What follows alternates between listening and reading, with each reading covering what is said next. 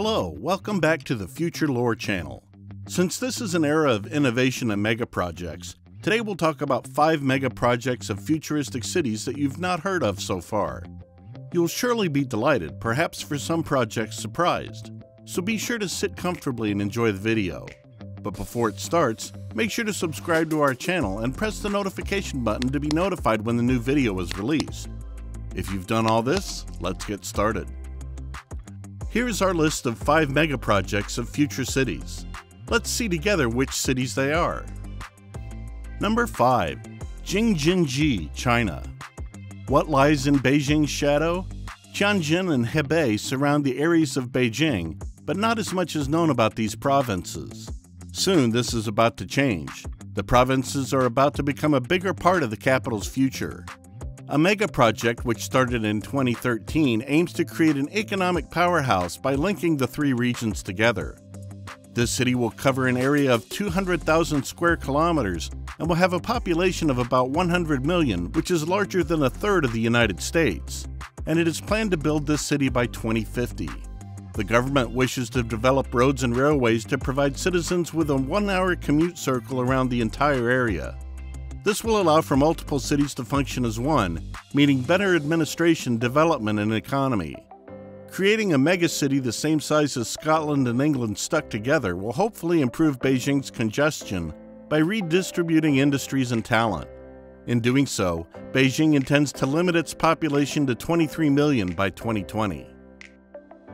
Number 4. Sino-Singapore, Tianjin, China. What was once a dumping ground for toxic waste is soon to become the world's largest eco-city. Sino-Singapore Tianjin Eco-City, located in China, is purposely being built on wasteland according to the head of the city's development and investment. Construction began on 28 September, and the area of the city is 30 square kilometers. The city will have a population of 350,000, and at least 50% of the residents will have jobs within the city. Renewable energy will account for at least 20% of the energy used here, from solar, wind, and geothermal energy, which is the use of the Earth's core temperature. There is a focus on eliminating the need for cars, too. Nearly all of the traffic in the area will be public transport, with pathways making it easy to cycle or walk, as well as pneumatic waste collection tunnels that will remove the need for rubbish trucks and bin men.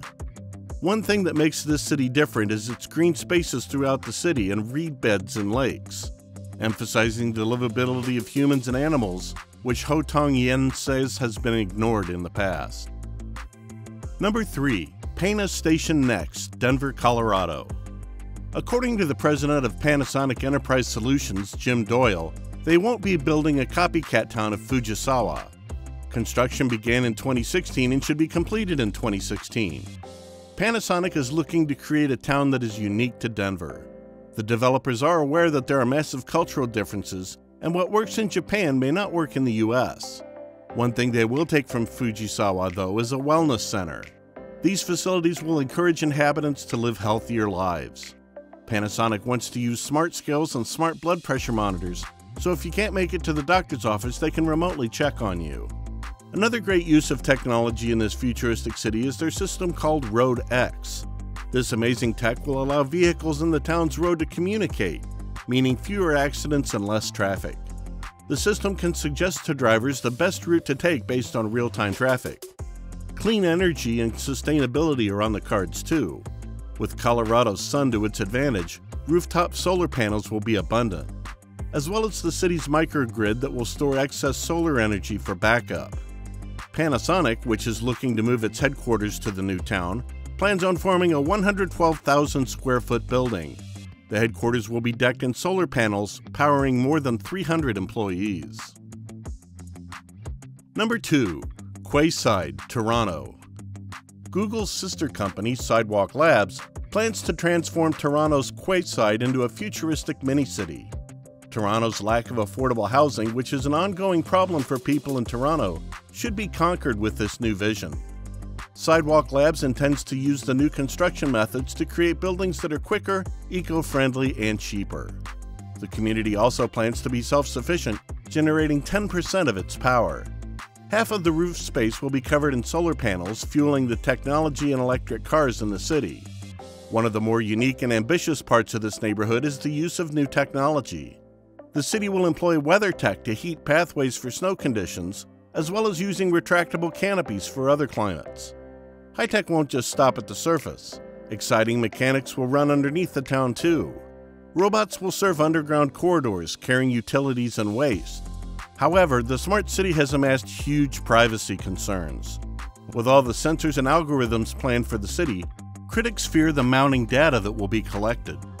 Even if there are excellent privacy policies, these can always be changed, for better or worse. Number 1. New Clark City, Philippines. This new city is engineered to overcome Mother Nature. What doesn't help with the country's situation is the capital being on a major fault line. This makes Manila the world's fourth most at risk of disasters.